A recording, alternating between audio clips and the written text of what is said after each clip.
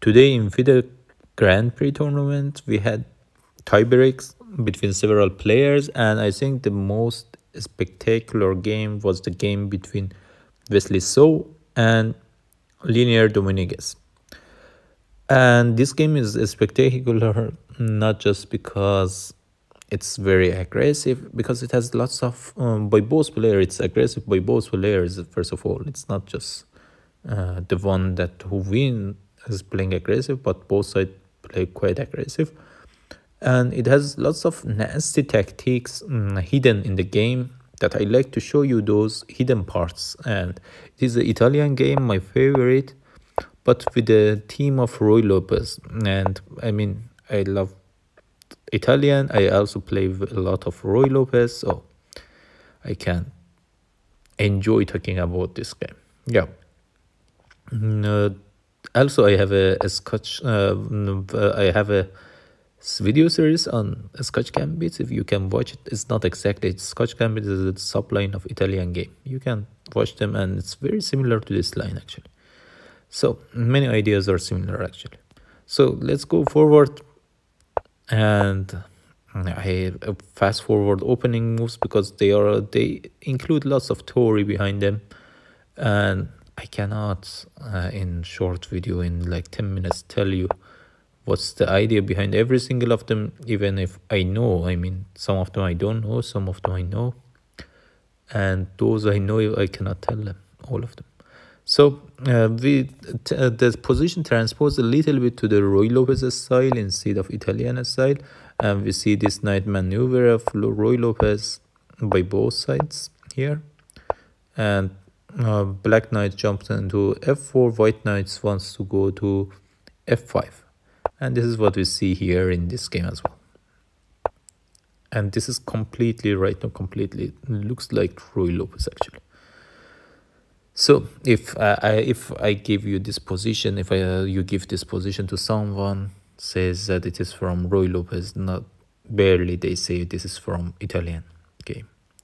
Anyways, we arrived to the position that we discussed. They would like to place their knight in the camp of the opponents, one on f5, the other on f4, and both of them can capture the knight of the opponents with their bishops. But at least black bishop is doing something important there. First of all, at some point, white pushed h3 pawn, and this h3 is a weakness in white's camp because at some point black can sacrifice a bishop if imagine this knight is not there. Imagine a move before the knight is not there. Black can sacrifice a bishop on h3, and oh sorry, let me go forward to be able to move this bishop. Bishop goes to take h3, and after that queen recaptures, and then queen can jump into the g2, first goes to h3 and then g2, and is a checkmate. So this is a common checkmating idea that you have. This is why you put your knight on f4. It's not there just to watch the air and to enjoy it there, but it's there to do something, and it's to do the mate. Similarly, white has plans and puts the knight there, has some plans, even though black didn't push h6 and we don't see similar weakness, but the plan of white in this case is mostly to give up a knight for a bishop and later bring this pawn forward. I go back to be able to move this. Bring this pawn forward in the camp of the white black. This pawn can go destroy the pawn structure of black, or with help of the other pawns, for example, g pawn and h pawn, can start to march towards black king. So this is the idea behind this move. So let's go forward. And of course this f6 moves usually you don't play it, but this time bishop is controlling the diagonal, so it's not a problem. And white also doesn't want to give up the bishop for a knight for two reasons. A move before, white played bishop e3. The reason is that didn't take the knight. The reason is that if it takes, then the other knight takes. That's it. First. Second reason is that the bishop of black, this bishop is watching, eyeing this diagonal, and can be source of any tactic. You should counter this bishop. So this is why white played bishop e3, and here white captures, opens the diagonal towards the bishop of the black, and black recaptures. Knight goes in, and what is the knight doing there? Knight wants to give up himself for a pawn on h7, or win the bishop on e6, depending on the position. So black pushes forward, and maybe okay, something I want to tell you here is that why white didn't take this free pawn. Is defended, queen is defended with the knight. Yeah, why? Because simply black captures this knight. And another thing I want to say, okay, why white didn't take this pawn? This you should know. Here in this case, black sacrifices the bishop. Once you take back, takes with the queen, and have a good day. Checkmate is in the corner. So let's go back to the game, and these are common tactics that you should be aware of. You know, you may train tactics and puzzles in whatever website you would like, but every opening has its own tactical structures that you should be aware of. Those tactical structures when you play it.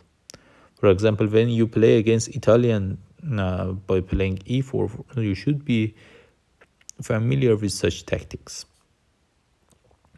And in particular, when you play Italian yourself, or when you play Ruy Lopez yourself, you should be familiar with tactics that we will see in future, in a few moves later. And they are very important. Okay, attacks so taking the d pawn is impossible, so attacks the bishop, push forward, and then captures the bishop. You couldn't save that bishop. Retreating the bishop wasn't bringing you anything, especially in this time. If for example, if you retreat the bishop, then grabbing the d pawn is very good actually, because there is no bishop to capture the knight, so you simply lose the bishop. Therefore you cannot save the bishop, and opens the center. Opens the center, you take, and gets rid of that diagonal bishop. That bishop on a7 is very dangerous. First time that you can get rid of it, do it if you have a white. And if you have a black, it's better to not give it up, but you cannot waste a lot of time to not giving up a bishop. So don't worry too much if your white takes your bishop, but if it doesn't take, it's beneficial for you, because for example, at some point, for example, this knight can land on this square, for example, g3, and because the f pawn is pinned, and if imagine black's bishop is on this diagonal, then f pawn is pinned, and at some point this could be very nasty, having knight on g6. So the g3, sorry. And it's not just knight, queen also can go, any piece can go to g3, and can be source of any trouble. Captures, brings the queen in. So far, all good. Nothing is bad for black or white. Everything is fine. But here, at this point, and around this point, Wesley makes huge mistake. I think he did miscalculate something, and it's not obvious, it's not a blunder. I mean, engine evaluation changed quite a lot by 2-3 points, but it's not something that you have anything immediate right now. But it's a big mistake, and let me tell you why it's a big mistake. Because in all these Ruy Lopez lines, okay, you want to open your bishop diagonal to attack to h7.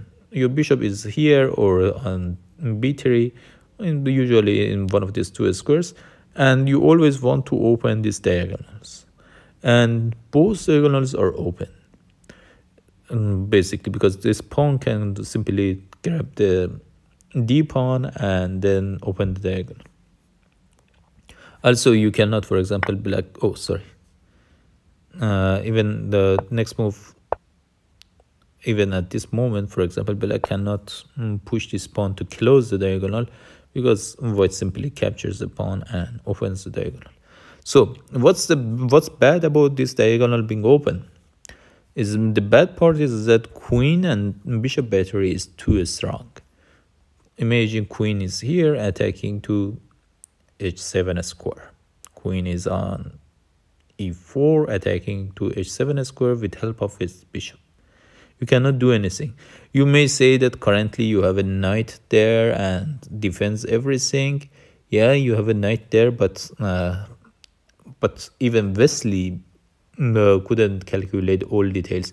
But for example, I just want to say one stupid looking line. As at some point this knight can give up itself to kick out the g6 knight. So the similar thing happens in the game actually. Black tries to occupy the file, and strange enough, and this is amazing. This is a amazing gameplay by Lienier. I mean, it's a rapid game. Imagine how quick you can calculate this. Lienier offers queen g3 queen exchange, and Wesley doesn't accept. Wesley doesn't accept. There is a good reason for it to not accept it, but I was amazed by this move actually. I mean, your whole plan, and you know what is your plan. Your plan is to use bishop and queen battery to attack to h7, and oh sorry, and it's a blitz game. Sorry, it's a rapid game. You don't have all time in the world to think about it, to actually to think out of the box. Your box is to go queen bishop battery to h7, and then you change your mind completely, say that okay, I don't want this queen. That's amazing. That's amazing. I think I found it very beautiful and very, very strong. And he showed why he's Cuban originally, actually. Currently, he's American, but he has something from Capablanca in his blood. So, a very deep understanding in a short period of time, and thinking completely out of the box. And Wesley calculates correctly and returns the queen back. What was happening if Wesley was going after this queen? This was a nightmare for Wesley. First attacks the knight. If you go back, if you go look at engine says that, for example, push this pawn. I mean, push this pawn, let the knight be captured, and this is better for you. Engine says that leave with the piece down. It's better than saving the piece. And why?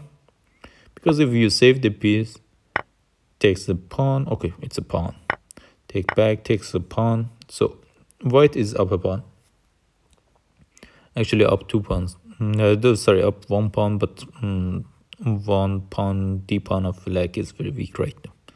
And then you may defend the knight. Why you defend the knight? Because once this knight move, let me show just to show the move. Once this knight move, the other knight is attacked by bishop. So you should be aware and defend that knight. So you defend it, and then finally the knight moves, and it is attacked twice. The g6 knight attacked twice. Takes, and you don't take that knight, you take the next pawn and attacking the pawn knight. So you're attacking 2 pieces. Black cannot save both of them, and black retreats, and you grab the piece, and that's it. And count the pieces, count the pawns. You're up 2 pawns, and much better pawn structure. And what can you say about this position? Is only black who is struggling for play, and this is even, this could be, this immediately goes to losing actually, because you cannot let the black rook to go to the back rank, otherwise you will get into big problems. And if you exchange the rooks, then you lose a knight basically. I mean, you cannot save the knight. So, and Wesley very well calculated all this line. I mean, this is crazy line, you see, it's a crazy line, and you need to calculate deep to see it. And both of them calculated very well, but the most difficult part was to spot that this move exists, queen g3 exists, and that was awesome by Lienier. So let's go forward, and Lienier keeps calm because he knows that his plan is easy, queen bishop battery. So moves the queen away, finally exchanges the knight. The Wesley couldn't wait all the time, do nothing and wait and get destroyed slowly. So try something, but it doesn't work. At this position, engine says that just grab this pawn, but it doesn't help much because the idea is the same. And even here, White can give up a rook for a knight and to set up its battery towards the king of the black. But anyways, Wesley took the g pawn and said, Lienier said that I don't care about your knight, I just go for mating attack. Wesley says then no, wait, and Wesley also plays some counterplay.